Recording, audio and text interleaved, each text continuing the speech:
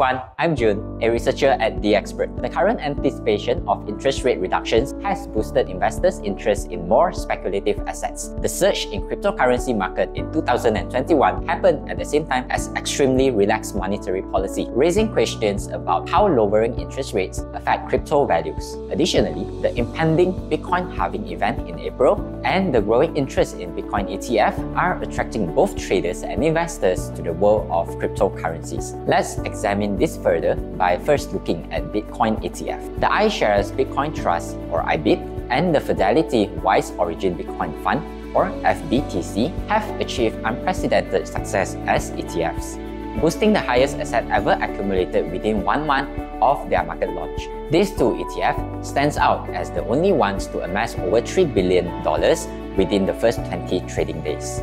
Additionally, ARKB and BITB have also achieved significant success, ranking in the top 25 in terms of asset accumulated during the first month. Overall, the spot Bitcoin ETF collectively have had the most successful ETF launch in history based on both trading activity and flow metrics. Bitcoin ETF, including futures-based options like BITO, have accounted for 5 of the top 25 launches by trading volume and have demonstrated notable resilience beyond their initial trading days.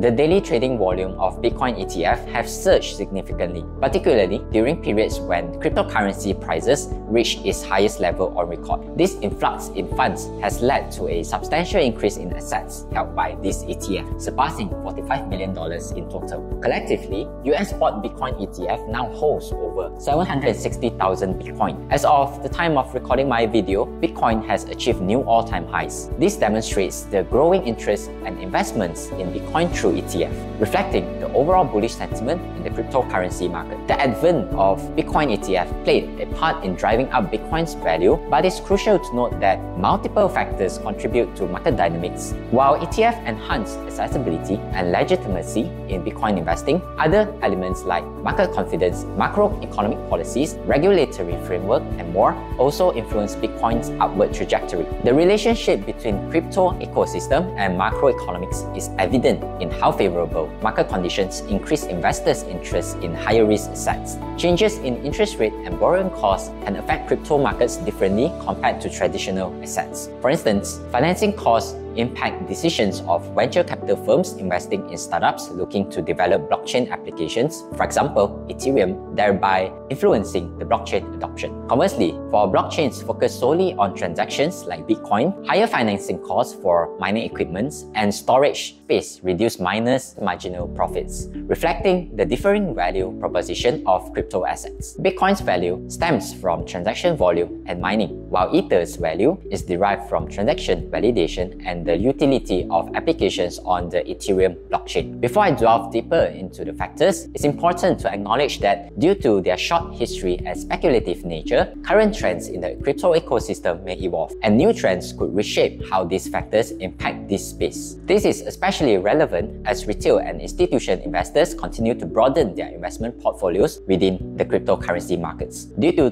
time constraints, I'll only be talking on a few factors. Let's begin by examining whether market liquidity helps the crypto asset. In the United States, there were 3 rounds of QE from 2009 to 2014, which then led to the infamous taper tantrum in 2014, when bond yields went haywire after the Fed hinted at slowing down its bond purchases. Fast forward to 2018, and we witnessed the Fed move to reduce its balance sheet through QT, only to hit the emergency QE button again in 2020 during the COVID chaos. The dance between QE and QT seemed to influence not just traditional markets, but also spilled over into the crypto markets. The surge in demand for higher risk assets during QE periods could be seen as a booster shot for the crypto market, thanks to the rapid surge in global liquidity. Let's talk Bitcoin, the poster child of cryptocurrency. The rapid surge in 2017, thanks in part to the halving event, to the subsequent 2018 slump during QT, and then to its meteoric rise in 2020 amid the pandemic QE spree, showcase a correlation with monetary policies move. But it's not all sunshine and rainbows. Bitcoin's peak and valleys coincide with changes in Fed policies and specific events within the crypto space, like the USD collapse and FTX trouble in 2022. This shows how intertwined global financial dynamics are with the crypto markets.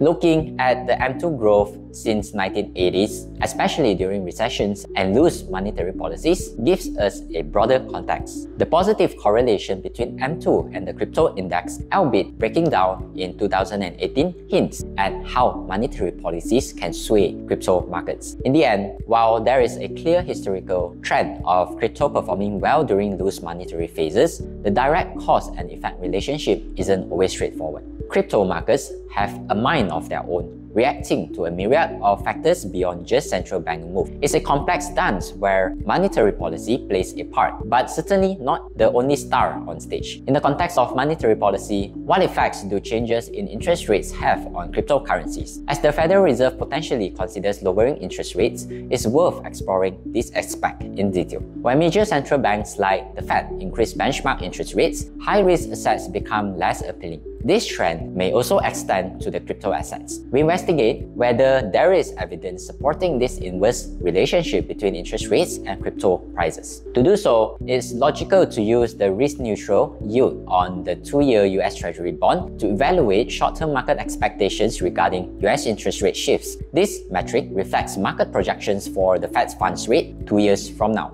based on the ACM model developed by the Fed. So, what can we gain from this chart by S&P Global? Over a daily rolling 3-month period, there is an inverse correlation between interest rates and the crypto index, occurring 63% of the time since May 2017. This percentage increases to 75% from May 2020, following the emergence of COVID-19 pandemic. Thus, it's evident that this inverse correlation generally aligns with the anticipation behavior observed in traditional assets. Finally, we come to the last and widely discussed factor contributing to the recent surge in Bitcoin price, the halving event. This event occurs every 4 years, and this year's event will reduce block rewards to 3.215 Bitcoin from 6.25 Bitcoin, marking a roughly 50% decrease in reward.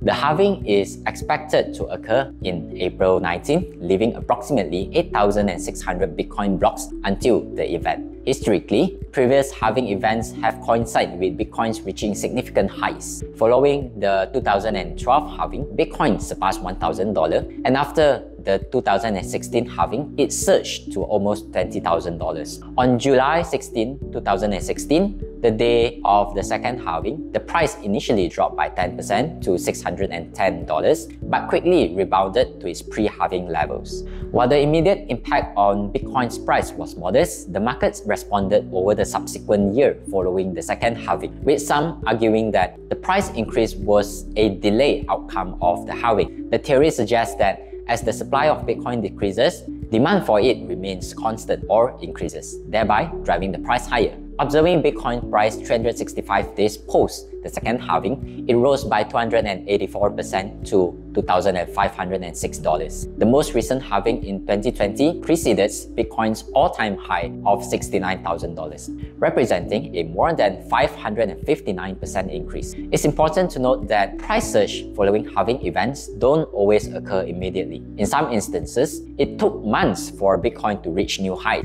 Nevertheless, historical data suggests that halving events have historically acted as catalysts for bull market momentum. With an increased number of institutional investors entering the crypto market, the potential for contagion risk between traditional and crypto assets will rise. A robust banking system is essential for a healthy economy. In March 2023, the collapse of a few banks led to involuntary depegging of some stablecoins, which are designed to serve as a link between fiat currencies and the crypto ecosystem. This highlights the growing influence of monetary policy and fiscal policies on the crypto market as we move forward. As Bitcoin continues to grab attention with its impressive rally, it's important to maintain a sense of caution due to the risks associated with it, considering that it's still widely regarded as a speculative asset for the time being. Thanks for joining me today. When it comes to trading or investing, do your own due diligence and be mindful of the risk. If you find this video helpful for your research, please subscribe, share, and like it. Quickly access to all our channels by scanning the QR code. Take care, and I'll see you in the next episode.